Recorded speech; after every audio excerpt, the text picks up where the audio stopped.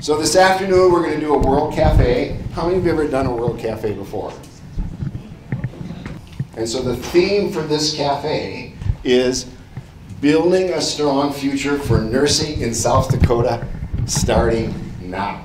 What can South Dakota, what can we do now to enhance patient care delivery?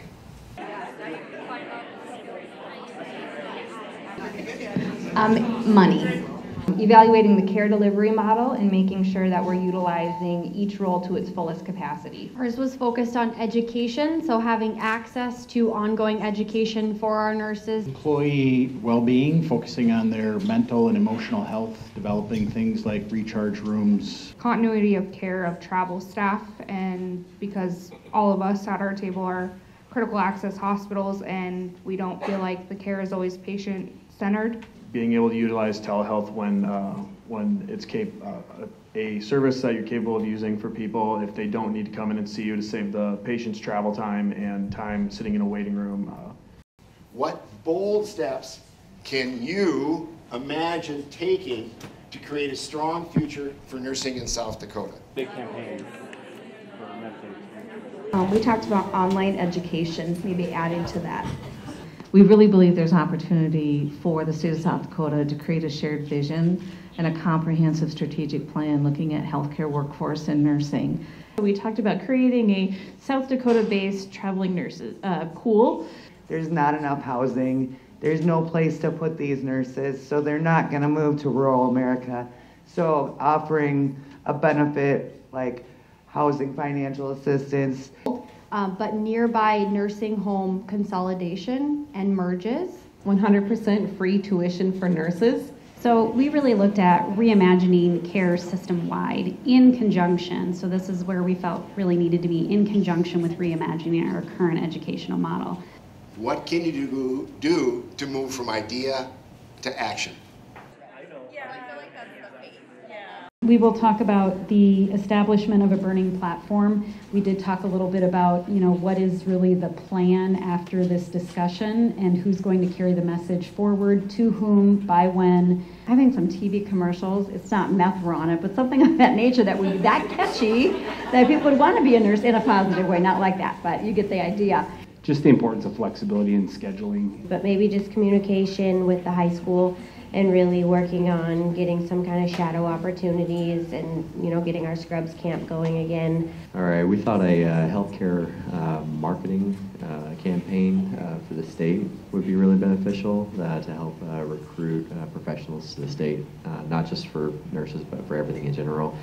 Better partnership with the state, so having those contacts within the state agencies that you can reach out to on a daily, weekly basis to have conversations. If a small hospital could do an after-school program for middle school students for healthcare exposure, so they started learning about it then and could come in, and it would also build in some mentorship with students. We said we need leadership that understands the issues, and we really have to get behind politicians who have the knowledge and they support healthcare.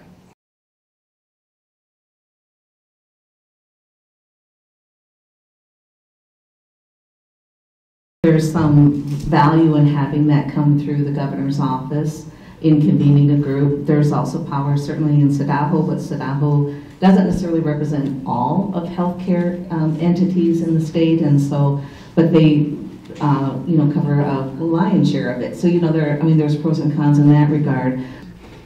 So we really talked about this not being a quick fix. This is probably a minimum of maybe a 5-year solution. But to really look at health systems looking at nursing pathways.